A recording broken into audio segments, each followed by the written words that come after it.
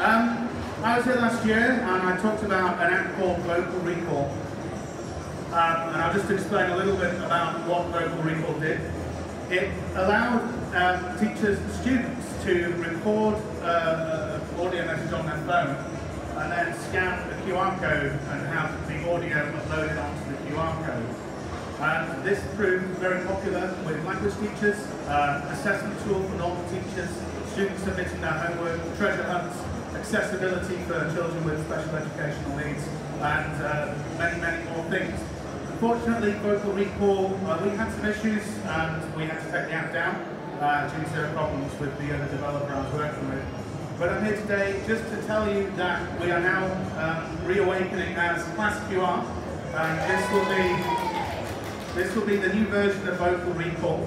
I'm here today with the new other half of Vocal Recall, who is Angel, and he'd like to say a little bit about why he's decided to get involved with this project. Hi. Hello? Yeah, okay. I can hear myself. Right, so Graham told me that you need some help with developing Sorry, okay. I'm not a singer.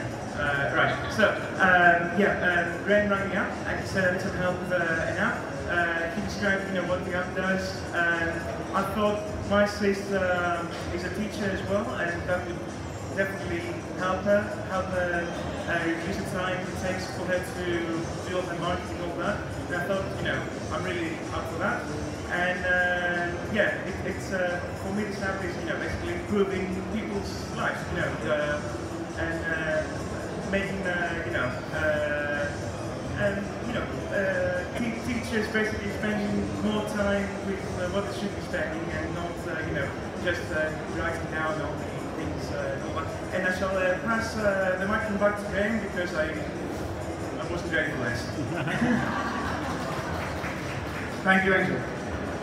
So just a little bit about what's coming up in case you weren't familiar with the app. This is pictures of what the app looks like now. We made it as accessible as possible, so a very large record button. All you do is you record using this button, and then you scan one of the codes, which is sent to you via email, and that audio then goes onto the code, and you can stick that code on someone's book, and they can listen back to your feedback just by scanning the code with any smart device. This allows students to perhaps speak some language at home without the teacher being there, and then the teacher could listen back to that without having to use a dictaphone. Very, very useful for language-based subjects. We've also improved previously upon Vocal Recall, and we now have a note section when you upload, so you can actually have a lot of data, project, grade, and there's also a comment box further down. And what's even better is you don't actually have to type this in via the keyboard. You can just use the audio to text translation tool, so you can do it very, very quickly. And you can keep an online markbook, just like you would maybe with Excel. So the features that we're hoping to release with are, we've made it very scalable. Vocal Recall, we hadn't got that in mind when we first launched. This is now a lot more robust. We've got student data / teacher markbook included. We have a searchable history. We're making it so you can back up your history in case you lose your phone, you can retrieve it.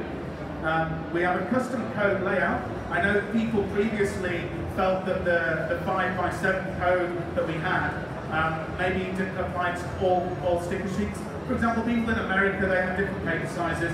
So we've designed an entirely customizable sticker layout so you can have as many stickers as you want on the page in whatever orientation or order. We have much better encryption and full anonymity, which we know is important to schools. So there's no data at all which is stored on our servers that isn't encrypted. Everything is completely in line with GDPR, and we take that very seriously. We have faster code generation. It's now down to 0.5 seconds from 30 seconds.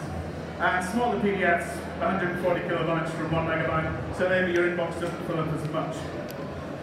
We are really looking for some feedback today, so if you did use Vocal Recall, then come and find us at the social afterwards and tell us maybe what features you might find useful, and we'll make a note of it and see if we can incorporate it. Anyway, thank you for your time. We hope to release at Christmas. That's our deadline at the moment. So keep an eye on our Twitter page, which is class_QR. And you can also email us at hello@classqr.com if you want to contact us as well. Thank you very much to ALL, Helen, Joe. Really, really thankful to be here.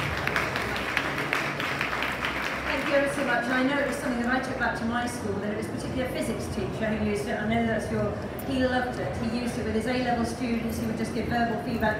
Also, he used it to tell stories to his little boy. He said the stories and the little boy would then just listen to it. So it was really went down extremely well.